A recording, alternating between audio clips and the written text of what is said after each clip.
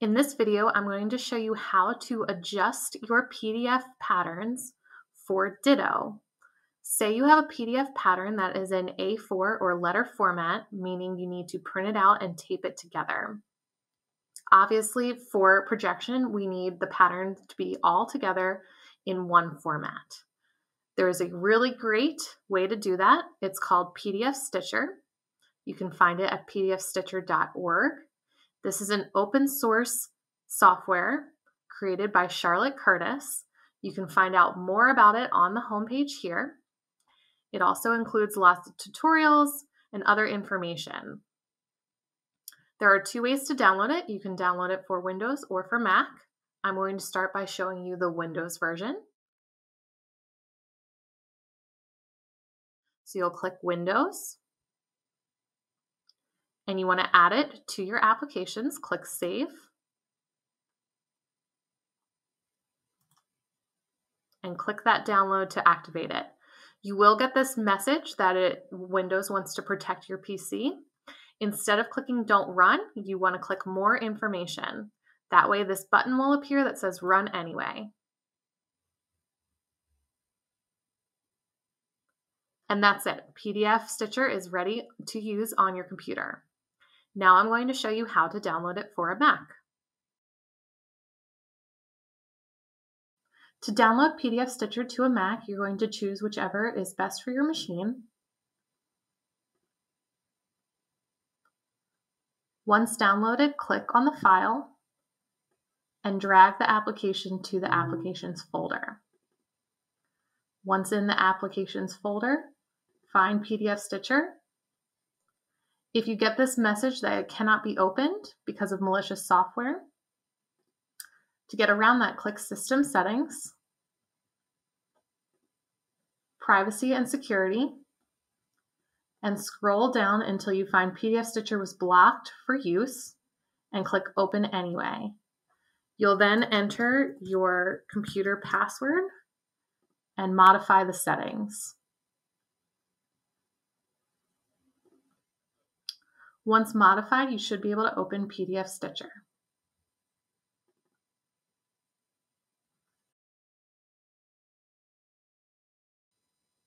Okay, now that we have PDFStitcher downloaded to our computer, I'm going to show you some of the features that are super helpful when adjusting your PDFs for Ditto. I am going to bring up a pattern that is an A4 letter format that I normally would have had to print and tape out.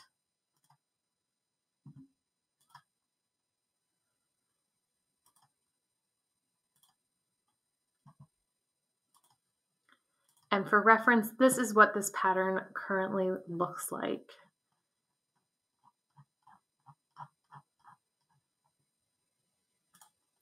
Okay, so once I select it as my input source, I'm also going to choose an output. This is where you want that PDF to be saved once it's put together.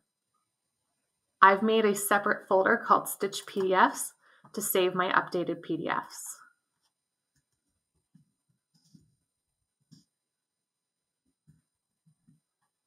Okay, let's talk page range. PDFStitcher may automatically populate how many pages are in that file that you put in input. If the file doesn't have any pages other than the pattern pages, you can leave it as is. I'll show you an example. For reference, this is the file that I just uploaded. It starts with that first pattern page here. If your pattern has the instructions ahead of the pattern pages that you need to tile together, you're going to delete those pages. So if that's the case, you may start at 4 or 6, wherever the pattern actually starts. Like I said before, on this pattern, it's just the pattern pages that I'm tiling. Nothing else is in the file, so I can leave it at the range that is here. If you're someone who has used a projector for patterning before, you know that sometimes margins are added. However, for Ditto, you do not need to add any margins to your patterns. You can leave that at 0. If your pattern has layers, you want to make sure this is checked so that we can adjust the layers. and we're going to tile the pages, which is this. If you're putting together two AO files or anything like that, you would also tile these pages. Next, we're going to go into the Tile Pages tab. Here you can enter the columns or the rows to set how many pages across or down your PDF is going to go. The best way to figure that out is to reference the instructions of your pattern. On this pattern, it goes 4 across. You do not need to enter the rows if you've entered the columns and vice versa. Make sure the page order matches what is on the diagram of your pattern. If you need to rotate any pages, you can do that here. If your pattern includes any trim or overlap, this is where you're going to enter that information. The pattern I'm currently working on does not have anything on the sides, so I don't need to adjust any of these settings. I will go over that in the next step. Next, let's talk about the Layers tab. If your PDF includes layers, you'll be able to do some adjustments to those layers, like remove them or adjust line thickness and color. As an example, I'm going to leave all of these on to show you how this generates first. So once you're ready to make your PDF, you hit Generate PDF. Nothing will pop up. You're going to want to go into your folder wherever you were keeping those new patterns. And you can see here, this is now, this tiled pattern is all ready to go. This is how it started, and this is what we have now. So this file is ready to go to my Ditto. However, there are some adjustments we can make to make it a little clearer and easier to see.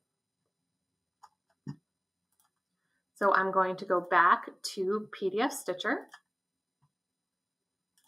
I'm going to make a different name.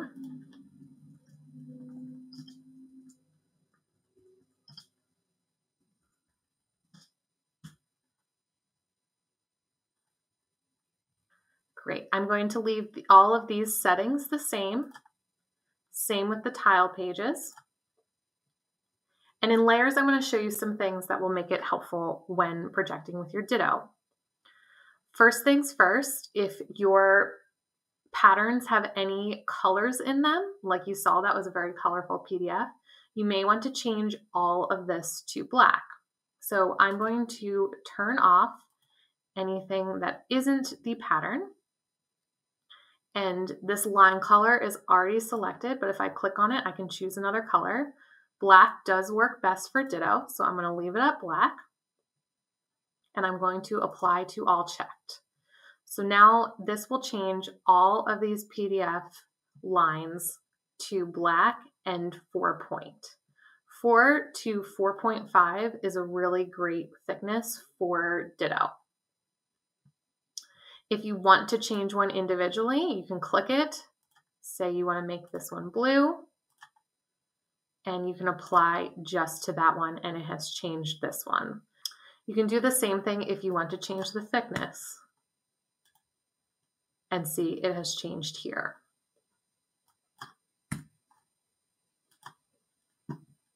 Now that I've changed all of these to black, I can turn these page markers back on and generate that PDF.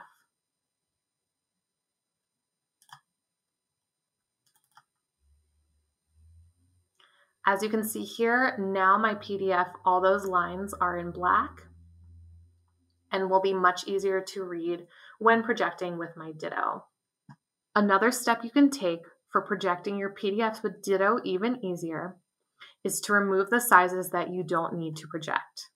So to start, you do want to change this to another name, go back to layers, and deselect the sizes you will not be using. If you are between sizes, you can use 2 sizes for easy adjustments. Once you have everything that you want projected with your Ditto, click Generate PDF.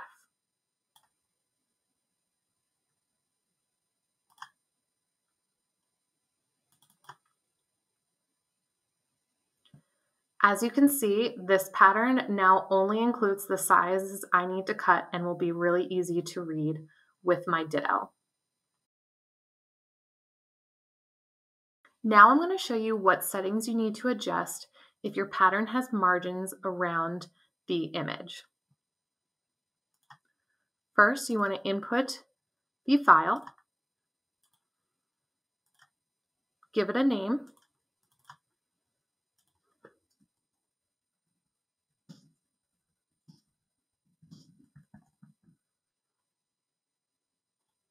if your pattern has layers, check this. If it doesn't have layers, this will be grayed out. Keep tiled pages checked. In tiled pages, you're going to add the columns or the rows. Page range was added in the options, so we don't need to worry about it right here. Next, we're going to use these optional parameters to remove this margin. We're going to set this in overlap, and we need to enter the amount that needs to be removed. If you're unsure how much that is, you can use Adobe to measure the margins. You could also print out one page and measure with a ruler. To measure in Adobe, bring up the file, click More Tools, and click the Measure option. When it's highlighted, you'll be able to use this measuring tool and click a point and raise until you see how much the margins are. Generally, they're going to be a half an inch, a quarter of an inch. So if you are between, go with the more general size. This one is going to be half an inch. Once I have that measurement, I can go back to PDFStitcher and put in half an inch.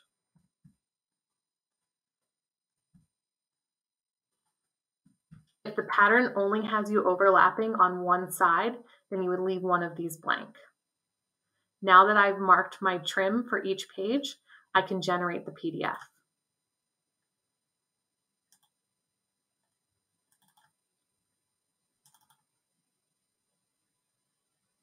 And you can see here, now those margins have been removed and my pattern is ready to project. Sometimes you will run into a pattern that has a missing or blank page. If that's the case, we need to adjust our page range so that this piece here doesn't end up over here, cutting off this pattern piece. So to do that, we're going to select the file,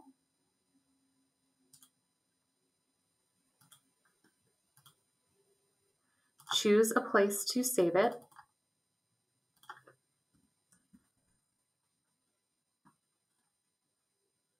and in page range, we're going to put a 0 where this page should be. So on this PDF, this page is page number 8. So I'm going to do 1 to 7, put in a 0, and the 9. And that way it'll skip over this page but leave a space. This pattern does have layers. So if I want to make any adjustments to the lines, I can do so. I can remove these page markers if that is part of the pattern layer.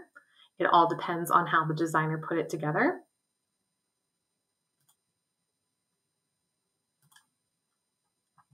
And these lines are pretty thick, so I'm going to adjust the size of these lines. Now that I'm happy with all the settings, I can generate the PDF.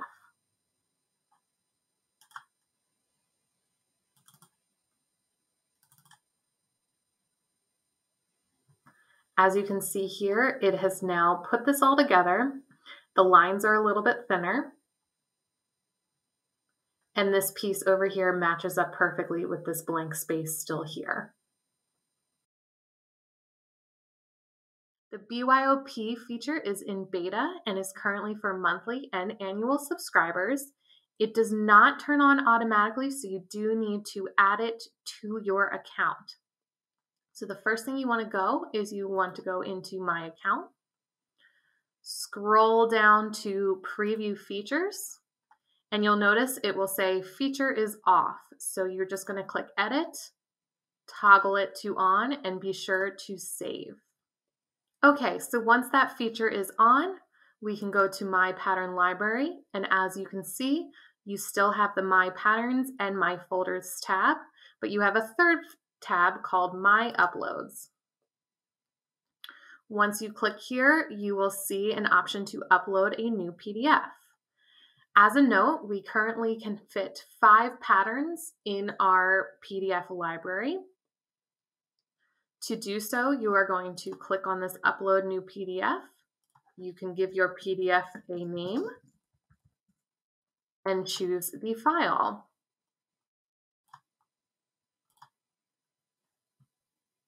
Once you add the file and the name, click Upload PDF.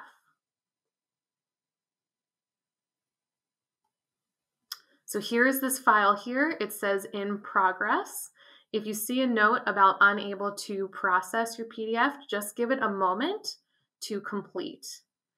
Okay, so now you can see here, my completed PDF is in my pattern library, and I can move on to the app to get it sent to my Ditto. On the Ditto app, tap My Patterns. Tap Upload Patterns and then the pattern you want to project. Yardage and instructions will not display on a PDF. Tap on the workspace. In the workspace, you will see a partial view of your PDF pattern if it is larger than the 24 by 36 projecting area. To view other areas of the PDF, press the red arrow to move around the pattern, then send to projector. On the right, you can preview what areas of the PDF you are viewing in the workspace.